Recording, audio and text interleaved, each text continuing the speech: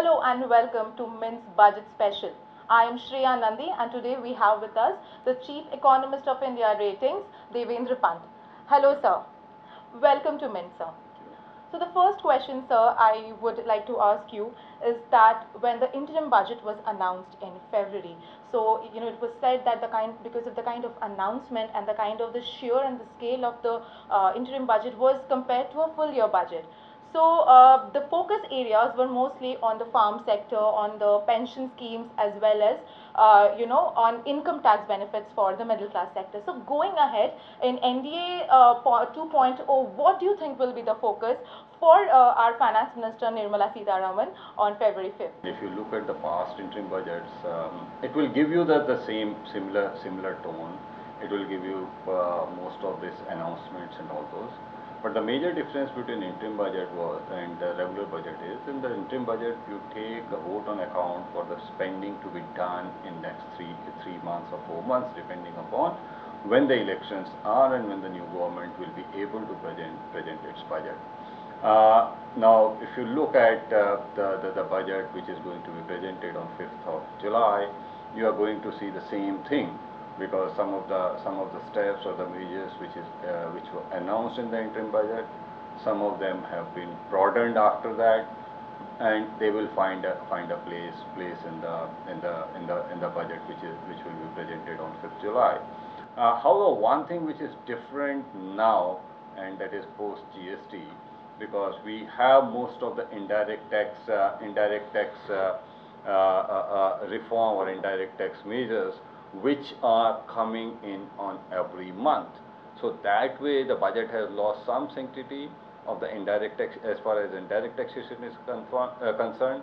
However, for the direct taxes, it is continued to have the same importance as it had earlier.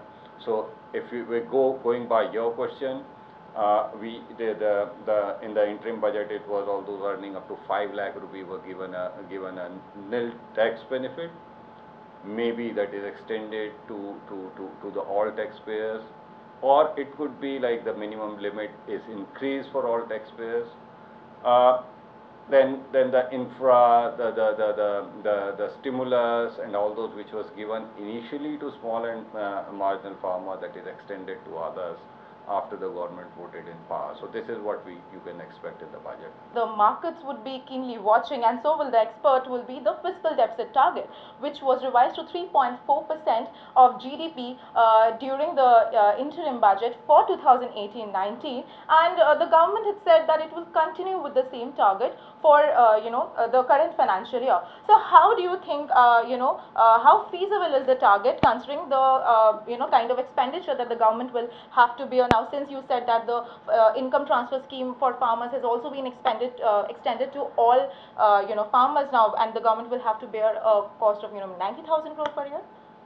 Look, why people or analysts or the economists or the market watchers are so obsessed with the fiscal deficit? That's a common question which everybody has. So basically what happens, government have some source of revenue, government have some expenditure, and whatever is the gap, that is the fiscal deficit. Now that deficit has to be financed, and the financing is done by borrowing from the market. So the larger the deficit, the larger the money which will be borrowed from the market, that will push up the interest rate in the economy, and the interest rate for the other sectors, say for example the corporate sectors, those who are going to invest, for the household, people like you and me, those who are going to borrow for either to buy a house or to buy a vehicle or to buy an FMCG goods, the interest rate will remain elevated. That's why it is so important that the fiscal deficit will come down. Now, with what we are seeing a situation, unprecedented situation, which the number came in after the interim budget was presented, that our growth came down, faltering to 5.8%. So if we look at the peak to trough journey in the latest episode, that has been the severest in all the quarterly GDP numbers we have. So there has to be some impact of that on the budget, which we are going to see on 5th of July. All right, sir. Another key point that everybody has been talking about is the apparent slowdown in the economy, like we saw in the January March quarter, that the growth rate was around 5.8%, and the economy is certainly slowing. So how do you think, what steps should the government take to kickstart growth in the economy, and so that India can be back into the at least 7 to 8 or maybe 9% growth trajectory? Look, budget is not a magic wand by which any finance minister or the prime minister can turn around the economy and push economy back into the high growth phase. Now, if as long as we will continue to do band-aid solution or short-term measure, we will be going away from the reality, and the impact will be long-lasting.